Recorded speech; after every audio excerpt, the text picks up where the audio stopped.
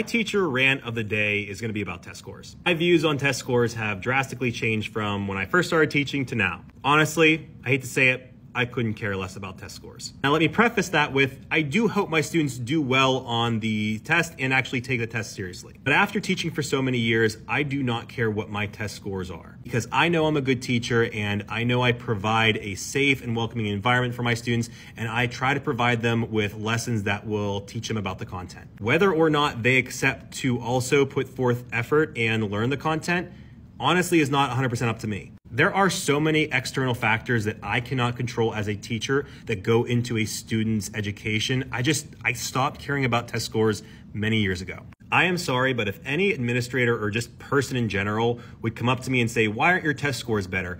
Please come into my classroom and show me how my test scores can be better. Do my job better than me and show me how to do it. I hate to sound arrogant and maybe cocky if that's what it sounds like, but honestly, I've done this job enough to know how to teach. Again, I'm sorry, but these tests are usually made by somebody who's not in the classroom every day and don't have a realistic understanding of what goes on in schools. I am not going to accept that test score as valuable data about my teaching.